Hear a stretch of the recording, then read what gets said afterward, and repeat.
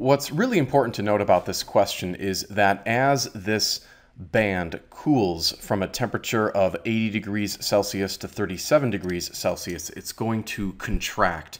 And as it contracts, it's going to fit ever more snugly against the surface of the tooth. And so what happens is a tension develops within the band, and it is our job to determine that tension. And in order to do that, we have to revisit a couple of principles from an earlier chapter.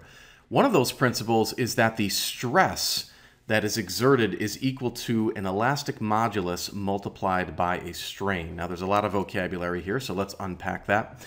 The elastic modulus is actually, in this question, given to us as the Young's modulus, and that is often symbolized by the letter Y. So we do have that value. And then strain was a term that was defined again in a previous chapter, and it says it is defined as the ratio of the change in length, delta L, to the original length, L naught. So we know that this strain quantity right here can be rewritten as a change in length divided by the original length. So what we're going to do is take these ideas and rewrite an equation for stress. And this is going to be the stress that is developing within the band itself. And we know, again, this is the elastic modulus Y multiplied by the change in length divided by the original length.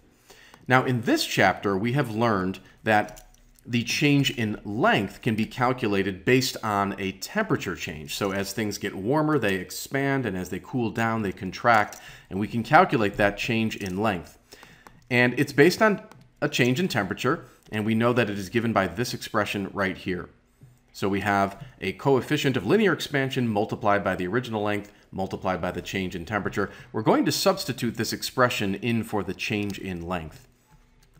So now we can write stress is equal to the Young's modulus multiplied by alpha times the original length times the change in temperature, and this is still divided by the original length. Now, what's convenient here is the original length will actually algebraically cancel out. So we're left with a very handy equation that's going to allow us to calculate the stress that is developing within the band. It's going to be the Young's modulus times the coefficient of linear expansion times the temperature change. So what we're going to do next is plug in the given values. So the Young's modulus was given in the question. It was 18 times 10 to the power of 10. We can revisit the unit. It is given to us in newtons per meters squared. So we'll fill that in accordingly. Then we're going to multiply that by the given value for the coefficient of linear expansion.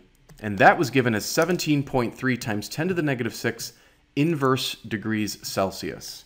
So we'll fill that in accordingly. And then finally, what we're going to need is the temperature change. And the temperature had changed from 80 degrees down to 37 degrees.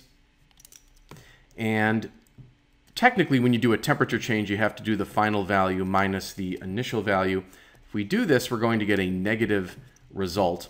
And that just shows us that as it cools, there's going to be a contraction within that metallic band. We don't really want a negative answer here, so we're just going to take the absolute value just so we know the magnitude of the stress developed in that metallic band. So we multiply this all out, and we get a very large number. It's 133902000 is going to be the stress. Now let's look at the dimensions here so we understand what this quantity really represents. We have degrees Celsius inverse here, and then you have degrees Celsius in this unit. When you multiply, those actually cancel out. So you're going to be left with newtons per meter squared. So this suggests that there's a certain amount of force being exerted on the band by the tooth, frankly, for every meter squared of the band. We still need to figure out that force. This is not the force. This is the force per meter squared. So the next step in this problem is to actually figure out the area that this pressure is being exerted against. Now, we know from the question that we have essentially a band whose thickness, I believe, was 1/2 millimeter. Let's go back and double check. Yeah, it was a thickness of 1/2 millimeter and a height of 4 millimeters. So if we want to imagine a sort of rectangular shape here, this dimension would be 1/2 millimeter, and then this here is 4 millimeters. So we can easily calculate the area against which this stress is being exerted, because the area is just that width times that length. So we're going to do so. Just make sure that you convert into standard units of meters. So we're going to take the half of a millimeter, multiply that by 10 to the power of -3. This gets us into meters, and then do the same thing with the 4 millimeters, multiply it by 10 to the -3 to get it into meters. So let's multiply this out, and when we do so, we will see that the area is 2 times 10 to the -6 meters squared.